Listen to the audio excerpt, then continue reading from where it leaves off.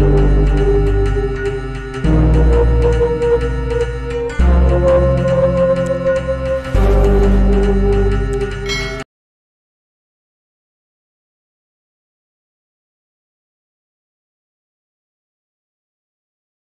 morning, my dear friends.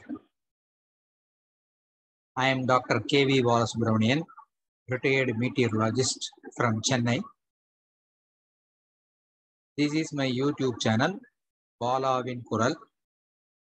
Friends who are watching this, if you have not subscribed the channel, kindly subscribe the channel by pressing the subscribe button and also the bell icon. You all know that I am in the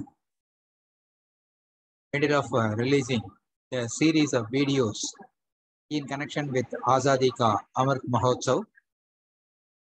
The topic of the video series is the growth and development of India Meteorological Department. Today we are going to continue with the surface observations. So I have a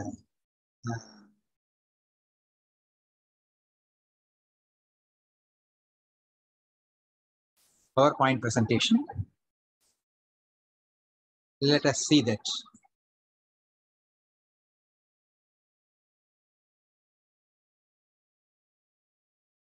Surface Observatory video number 2.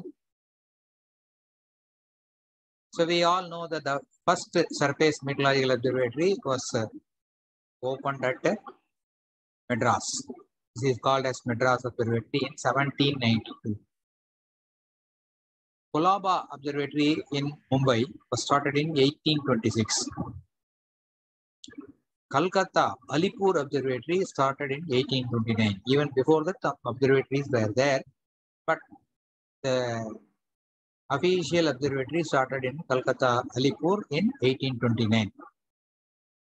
Tirunelveli Observatory in 1836. Simla in 1841. In fact, Simla is having a lot of connection with IMD. The Pune office, where we have Deputy Director General of Meteorology, Weather Forecasting, Deputy Director General of Meteorology, Surface Instruments, Additional Director General of Meteorology, Research, Deputy Director General of Meteorology, Training. All these things are available in Pune. There, that office, which is in Ganesh Kin Road, is called as Simla office. Why? So that is another interesting thing which we will see in some other video. This another in 1847, one observatory was opened at Doddapeta, the tallest peak in the Nilgiri Hills. But this was decommissioned in 1855. The Bangalore Observatory was started in 1865. 1874, there were 77 observatories in the country. This 77 probably does not include the observatories which were under several provinces, including Madras province. So the old Madras Observatory from 1792, that is not included in this 77. During by 1877, 21 new stations were created and 8 old observatories were closed, reaching the number to 90. So at the time in Gulf also, one bushfire observatory like that, one observatory was opened. In Balochistan, one observatory was opened. Later Rangoon. So the combined British India. So the time of observations in these observatories were at the time of sunrise, noon, 2 p.m., sunset, and 9 p.m. So local time. So this will differ place to place. Then from 1837, they made it as 10 a.m., 4 p.m., and 10 p.m., 3 observations. So around 1880, they realized the importance of having standard instruments and necessary to calibrate the instrument periodically, every 2 months or 3 months, or at least 6 months in a year. So in 1880, Newman standard parameters were introduced in Madras, Bombay, and Calcutta. So uniformity in exposure of instruments was introduced. Manual of instructions for these things were issued, and it was directed that rain gauges should be installed with mouth 1 foot above the ground.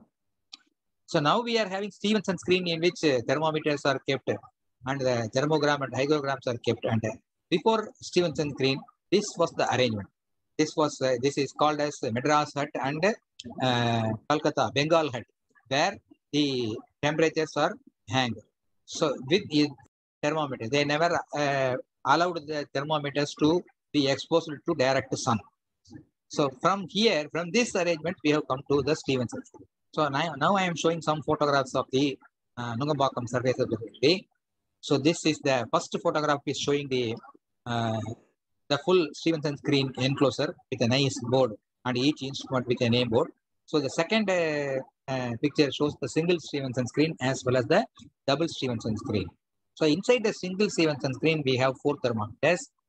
There is a thermometer in the left side vertically hanged, that is called as dry bulb thermometer, and the right side vertically hanged thermometer is there, that is called as the only difference is the bulb of the wet bulb thermometer is covered with a muslin cloth tied with a thread of bunch of threads, and that bunch of thread is inserted in a bottle of distilled water. So water will be supplied to the muslin cloth and the muslin cloth will be always kept wet. So by capillary action, water will go through these threads to the cloth. If the atmosphere is dry, the dry air will try to take the moisture liquid's temperature inside the thermometer. So there will be a difference between the dry bulb thermometer and the wet bulb thermometer. This difference is used to calculate the dew point temperature and the relative humidity. So if the difference is more, the atmosphere is less humid. If the difference is less, very, very less, suppose the temperatures are always having 100% relative humidity, then there are 2 thermometers hanged horizontally. One is, the top one is maximum thermometer, the bottom one is minimum thermometer. Dry bulb thermometer, wet bulb thermometer, maximum thermometer, all these things are having mercury as the sensing liquid, but in the minimum thermometer, alcohol is the sensing liquid. Maximum thermometer is something similar to the physician's thermometer, doctor's thermometer. So where doctor, what he is doing, he uses the thermometer, keeps it in our mouth to test our body temperature. Afterwards, he will put it in a bottle of dettolized water so that that will disinfect it. Then he is using it for the next person. He will take it and will jerk it, because near the mouth there is a constriction. Near the bulb portion there is a constriction. This expand but will not allow to shrink back to its normal position. So this maximum thermometer also of the same type. There is a constriction. This constriction will allow the liquid to expand when the temperature is liquid to come back. So it will remain at the position where the maximum temperature has reached. So daily morning we have to remove that thermometer from the hook and jerk it like what the doctor used to do. Then it will come back to its normal position. So the bottom thermometer is a minimum thermometer. I said the sensing liquid is alcohol. There is an index.